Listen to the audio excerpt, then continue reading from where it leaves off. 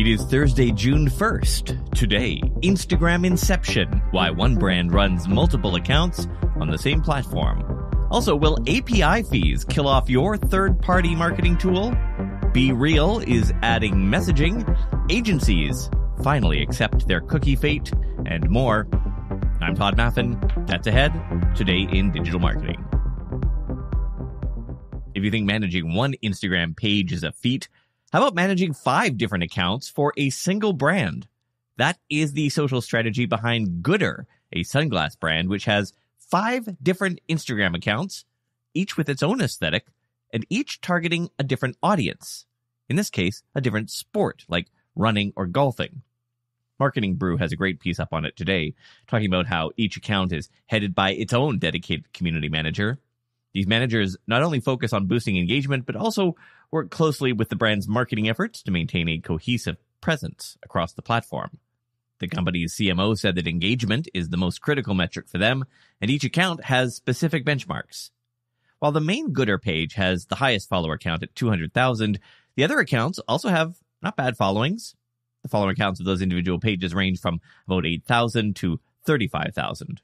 On top of running Instagram accounts, page managers have other job requirements, such as contributing insights to product development, proposing brand partnerships with athletes, copywriting, and engaging with the brand's 350 ambassadors in a dedicated Slack community. Community managers also collaborate with Goodr's paid media team to determine suitable events and content for ads. The brand runs paid campaigns throughout the year on several platforms like Google, Meta, podcasts, and radio. Each campaign is tailored to target specific sports like cycling or running.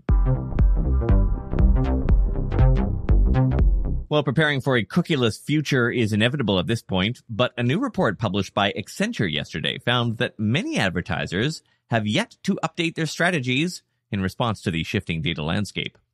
According to the survey, nearly half of US and UK advertisers have been using the same approach for the past 5 years, and 70% of them have no plans to change their strategy in the coming year. The report also found that the overwhelming majority of advertisers don't fully understand the impact of evolving data privacy changes, and many are simply unaware of the changes entirely or the alternatives. But digital platforms are developing solutions to meet these needs, like Pinterest. The report noted that the social platform already offers non-third-party data alternatives that deliver similar performance.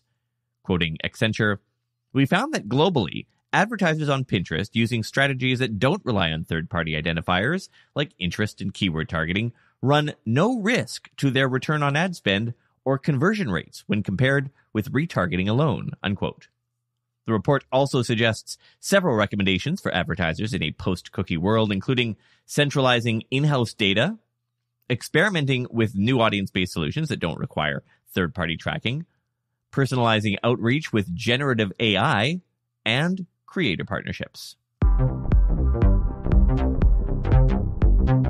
It seems that Reddit might be joining Twitter in pricing out apps.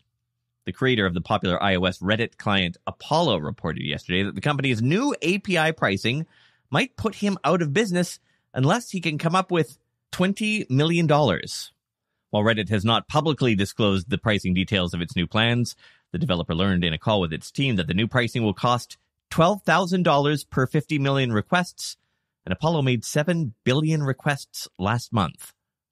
APIs, of course, are the back ends through which third-party tools can use this site. They do everything from consumer-facing stuff like Apollo, to posting content like Postpone, to monitoring brand mentions like Awario. Many of these apps have sent out messages to their customers, basically saying, "Yeah, we don't know either, but if Reddit insists on this, we might have to close up shop."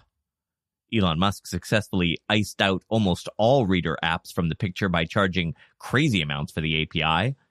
Even big social media platforms like Agorapulse have told customers to expect changes to pricing or service. TechCrunch reported today that with these new Reddit API changes, the platform is looking to monetize its data by charging developers who earn from making apps around it. Reddit maintains, though, that its goal is not to shut down third-party clients. BeReal has entered the chat, literally. The app is developing a DM feature called Real Chat, which it will test among users in Ireland. With Real Chat, users will be able to have one-on-one conversations with their friends, send them private messages, including front-back photos without time limits, and react with real emojis.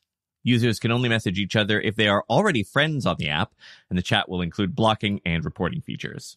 Users can also delete their own messages, but those deletions will not remove content from their friends' apps.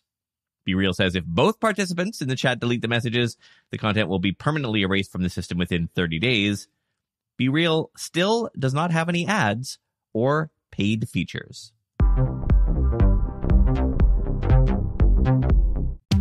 Sometimes it seems like the marketing tools we all use are a confusing spaghetti of various platforms, sometimes patched together, sometimes just out on their own.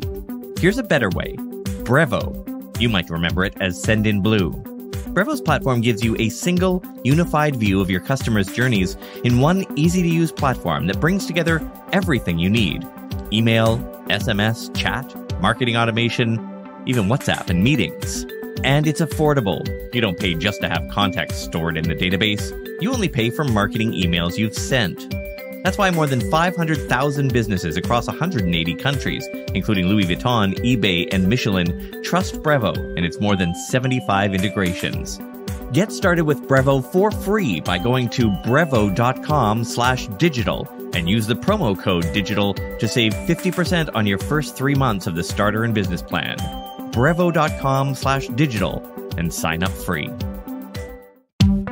I am particular about the sound of this podcast. I used to be a national public radio producer, so it's kind of in the blood. When we first launched the show, I was just using Zoom calls for our interviews, and honestly, it sounded like it. Bad audio, dropouts, you know. You haven't heard bad audio from our interviews for a while now, and that's because we switched to Riverside.fm. Riverside records locally for each person, and just seconds after we say goodbye to our guest, we can export the conversation as high-quality, separate tracks. You don't have to download anything, neither does your guest. You just send them a link. They've also got video recording, easy clips for social media, and automatic transcriptions. Use the code TODAY to get 15% off any individual plan. Go to riverside.fm and click Get Started. You can try it out without a credit card. That's riverside.fm and use the code TODAY when you are ready to upgrade. Agencies are still feeling out who they think the winners and losers will be as the death of the third-party cookie nears, but according to a survey published by Digiday today, they're doing so with a less pessimistic outlook. The survey found that among the 3 major tech companies, Apple is expected to emerge as the winner in the wake of the cookie apocalypse, followed by Google. Meta anticipated to be a loser in that overall scheme. Notably, the survey revealed a significant decrease in extreme pessimism among agencies from Q3 2022 to Q2 2023 regarding the end of third-party tracking. For instance, last year, nearly half of agency professionals expected Meta to suffer greatly, but the percentage dropped to a quarter in the latest survey. Similar shifts were observed for Google and Apple. Among the groups that will be affected, rather than specific companies, the survey found that agencies don't really see an overall winner in the cookieless world. According to agencies, the race for who will lose is much closer.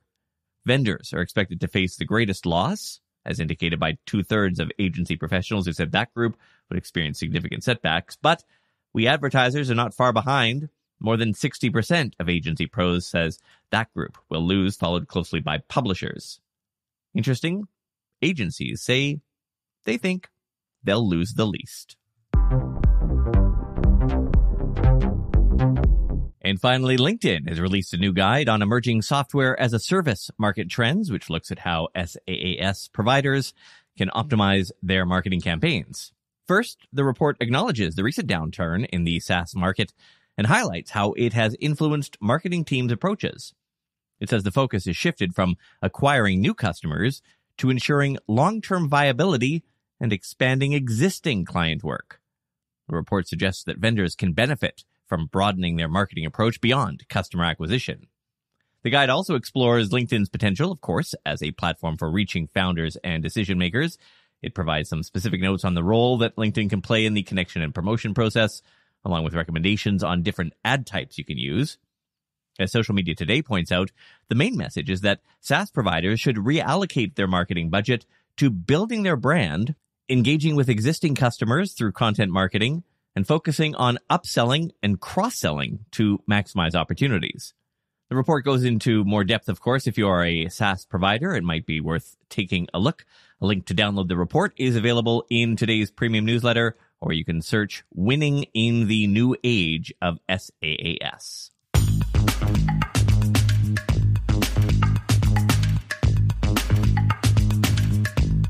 Heading down to the U.S. tomorrow for the first time in a while. We have a new client that we are onboarding. Looking forward to getting them started. So that is a trip for me into the U.S., which means still show tomorrow.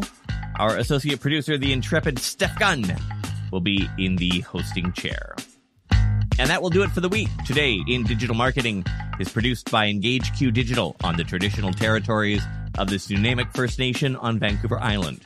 Our associate producer is Steph Gunn. Production coordinator Sarah Guild. Music licensing by Source Audio. Ad coordination by Red Circle.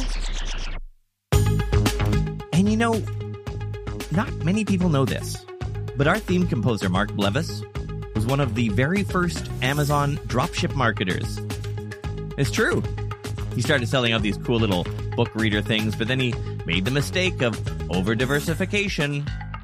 By the end of his first year, he was a mess, running around the warehouse screaming, "We got to install microwave ovens, custom kitchen deliveries. We got to move these refrigerators. We got to move these color TVs."